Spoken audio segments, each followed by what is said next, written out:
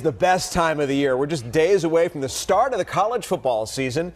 And Children's Healthcare of Atlanta, along with the Chick-fil-A and Peach Bowl, are doing something big this football season.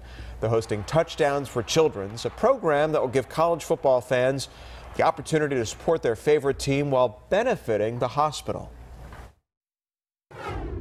This is an opportunity for fans of any team to give as little as $1, pledge $1 per touchdown for their favorite team to benefit the kids at Children's Healthcare of Atlanta. And the beauty is our friends at the Chick-fil-A Peach Bowl match every dollar given.